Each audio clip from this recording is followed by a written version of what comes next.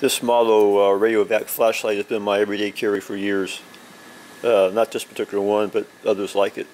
I've used them until they've worn out, and they've served me pretty good. They do pretty good for just your typical everyday little things you could use the flashlight for. I do have another flashlight that's a bit bigger. Actually, it's kind of bulky. It has multiple settings. It's LED, like I said, I think, and it's got the strobe setting on it, but it doesn't fit in your pocket. I've been wanting to upgrade to another flashlight that's got more lumens, some more functions, and been searching around for something. One day I saw Olight was having a flash sale on this particular model right here. It was $40 regular price, and they were giving away for $20. I shouldn't say giving away, but anyways, it was on sale for $20, about half off. And this one is the M1T Raider.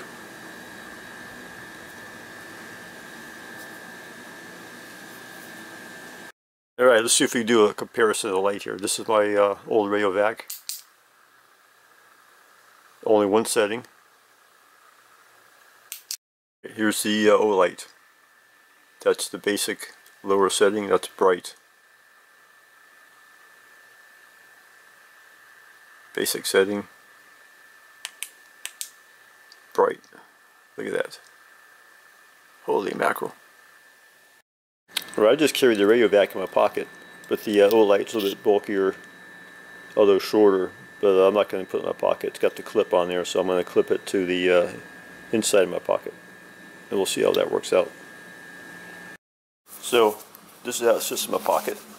Now I do have to be careful not to be depressing that button, because I'll be turning this light on, probably not even knowing it. So we'll see how this goes. The clip on there has got two functions. The lower one here you can put on your over your belt or in your pocket, and the top one here you can slip over the bill of a cap. It uses the CR123A 3-volt battery, and it's got a little bit of texture here, not much, but just a little bit. See how it fits right in the palm of your hand. To be honest with you, I've only had it for a few days, so I've got very little use out of it, but I've been carrying with me and I have used it a few times. I like it. I'm glad I made this purchase. You know, it seems like a pretty decent little flashlight.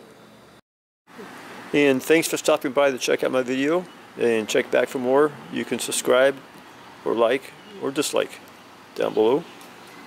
Alright, have a good day.